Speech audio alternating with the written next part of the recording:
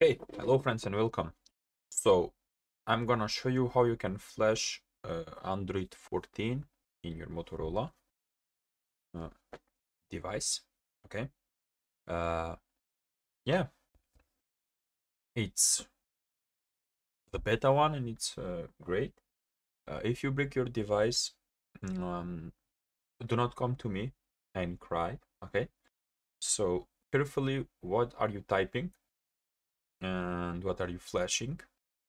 Because I've broke my device a couple of times and then yeah, I had to fix it. Hard bricks are really not um, fun. They're really bad because you need them on Motorola ends in order to go into ideal mode. It's very stupid. So you cannot go with the buttons. You need to uh, create a cable like me. Okay, and you need to uh, create test points with the wires and then connect your device to the USB and then flash the blank flash from Lolinet for your device. Okay, so I might do an tutorial about that thing as well. Hopefully you don't break your device. If yes, uh, do not panic because you can fix it. Only if you break physically, then you are out of the game. Okay, so let's start.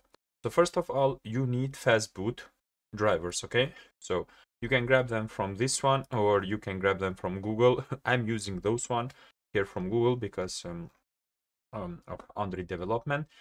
Anyway, just grab the fast boot drivers, but for most of you it will be very convenient if you are going and grab here the drivers, so you can see here download version this one or to the latest version. Just go into this XD post basically and download them. Yeah, okay, save on your computer somewhere, yeah, like me, and then just extract them. Okay, and open them, and then here you have your fastboot drivers. Okay, so basically now since you are having those here and you are going to do locally stuff, probably you would like to open here the commando prompt or PowerShell or terminal or whatever you are using if you are in Linux or Mac. So basically you need here then to navigate to tell your terminal that it should point here in order to get access to those. On my end, I'm putting those like into a global variable in order to get access from everywhere on my computer, but that's out of the scope for this video. Okay, so you are going to open the cmd command. So if you are typing here, for example, cmd, it will open directly here. In this case, you are seeing this kind of view. It's the commando prompt, but because I'm using terminal, it's like you can open here multiple ones, huh? Or you can right click like me and then click open in terminal, and then it will point, or you have a lot of commands how you can point to this directory. Okay, or folder. Great. So I recommend you to use PowerShell 7. It's very convenient and it's far better than most of what Windows is giving you. Why? Because you don't need to use like you know, dot and then slash and then the command. You know that thing. It's very stupid. Um, yeah, it's like that how it's working. After that, you just need to grab now your ROM file, and then extract it somewhere on your computer, like me here. So you have this tar file probably. You should open it via 7-zip or WinRAR or whatever. You should search on that, and then just open, and then and basically now you need to flash those files into your phone. In order to get this working, probably you are going to wipe out your data, so make sure you create a backup from them, and then make sure you are on the latest. You can be on Android 12 or 13, but keep in mind to be on stock ROM, because somehow myself I didn't had an option to go into Fastboot D. I'm gonna show you what's that. So yeah, be prepared for those things. After you have those things, I'm gonna show you now how I'm using. So I'm just open now terminal. Okay, and what I'm doing most of the time, because I'm using Fastboot globally, I can basically open it directly here, and then I can use fastboot directly into the ROM directory. But probably you're going to have issues, and probably you are going to have issues while flashing. So best is you can grab your fastboot drivers. This is not recommended, but it's an idea in order to go easy measy squeezy. And then or extract your ROM inside here, or copy those from here into your ROM folder. Okay, so one of those, and then you just open the fastboot into that directory, and then you can basically flash those files. Okay, so make sure you have those things, and then just reboot your device, and then hold down the volume down button and the power button on your device, and then it should go into fastboot. Okay, when it's in fastboot, waiting, you should see something like this. Sorry for the blurry, I don't know what's going on. Yeah, so you should see something like this. Okay, so after you do that, make sure you plug in your device with a USB Type-C cable.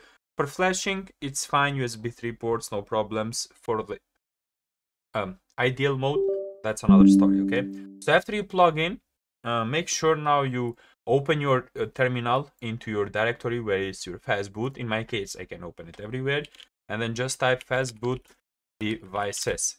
If you see your serial number into the fastboot devices, you are fine. Okay, if not, you need to install the drivers from Google, how I've told you, and the Motorola drivers. Okay, make sure you have the drivers installed. Type fastboot devices. If you see your fastboot device connected, you are fine. Now, after you do all of this happy thing, what you need to do is now you need to write fastboot reboot fastboot. So why this is a stupid way of going now into a newer version of fastboot? So that's fastboot D. So like a better version. Why we are going there? Because here we have like big files, as you can see, like 3 gig, one close to 4. This product. And basically this means that with the old fastboot we cannot flash this big file for some reason of dynamic partition. You can go and read online if you want to know more, but yeah, you cannot do that. So in order to go there, you should type that, and then you will be in something like this, so in another fastboot. Okay, now after you are there, you can confirm that you are basically still in fastboot, but the better version, the newer version. And now what you need to do is, I was flashing some of them, like a couple of files, like boot, DTBO, FSG, modem, product, vendor, system, ext, and so on. But I've decided to flash all of them. Okay, so now you need to write them one by one. Okay, so fastboot flash abl.img. So you see, fastboot flash abl, you are telling that you want to flash the abl space, then the path to the abl. So because we are now into the directory, so right now we are not there. So if I'm clicking now enter, it will break, nothing will happen, because I'm telling to my terminal to flash this file where my terminal is pointing to the desktop. It's not pointing here. Basically, it's pointing to my user profile. So if you are going to hit enter, you see it cannot load. It cannot find this device, this file, sorry. So make sure you are opening and pointing your terminal to the ROM folder that you have extracted. So like this. So that's what I've told you. You should grab your fastboot files, paste them here, or vice versa, and then open the CMD inside here, or terminal, or PowerShell 7. I'm gonna tell you why PowerShell 7 in a second. And then now if we are going to do the same thing, like this, now it will flash. Why? Because we are pointing to this directory. So we are saying flash ABL, and this is the ABL IMG. If you are not into this directory, then you need to tell, so you need to do something fastboot flash IABL, and now instead of writing this short form, you need to grab and paste the whole path to that thing, and then it will still work. But in order to do this stupid thing, it's much cleaner to do that thing there, my opinion. Okay, so in commando prompt, you need to copy and then right click on your mouse and you will still paste, but yeah, it's not convenient. You see, with PowerShell 7 it's much easier.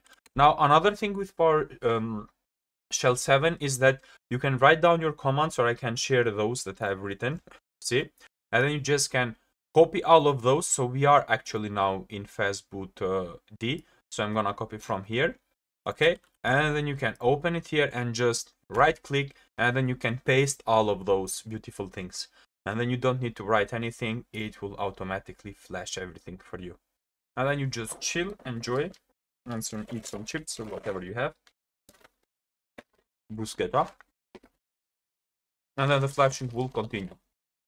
So because we are in fastboot D, you see, it's parsing itself, the file, the big file, into chunks, and it's flashing to your device. Else we needed to download the sparse converter and then sparse them manually, the files, and then still sometimes some files will not work. So I experienced that thing, so this thing is much doper. One guy of Telegram just pointed me out about fastboot D. I have totally forgotten, so credit to him. And I was flashing Android 14 and it's beta version, and it's fine. One problem that I'm having is with the Bluetooth. I really hate they have like lowered the volume maximum. I am on Soundcore Liberty 3. They are really great about sharing stuff, music or whatever, podcast or whatever.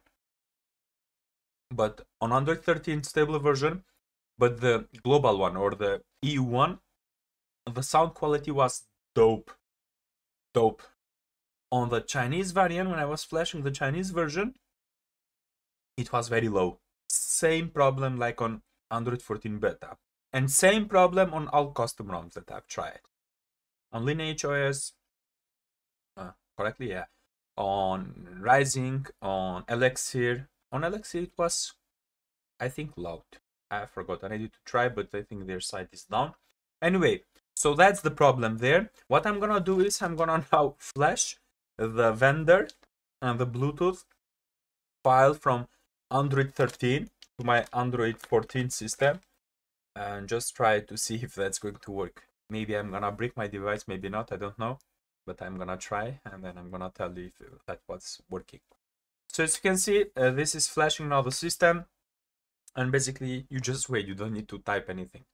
So that for PowerShell 7, and this is how you can basically flash Android 14. Hopefully it's clear to you, and yeah, that's all. So then when the next beta version comes, someone is going to grab it and share it with us, and then we just gonna flash it again like this, and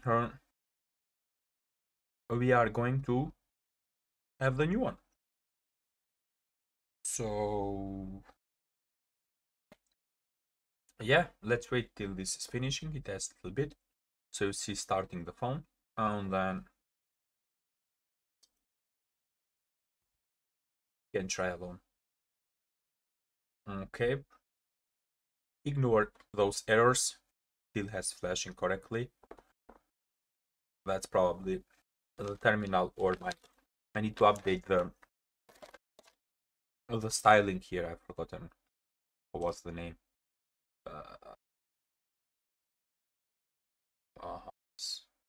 Something. Oh, shell, I don't know. Something like that. I forgot. Sorry.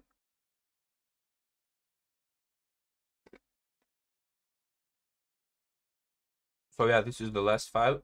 Hit enter. Okay. We are done. Fast boot, reboot, and now we are rebooting to the system. So we have successfully flashed Android 14 on the device. Then we'll start. Come on here. Yeah. NVIDIA is powerful with blurring. Look. And then it will start the system. Okay. Oh yeah.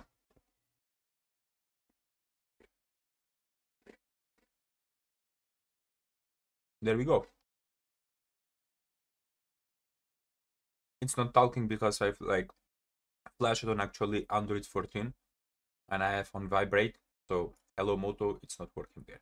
But as you can see, successfully flashed and it booted, and then you can use Android 14. Yeah, the first crash.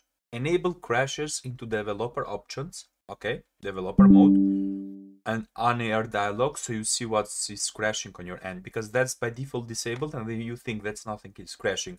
But as you can see, first crash is personalized has stopped. Okay, so keep in mind if you wanna track crashes. That's all, my friends. Till the next time.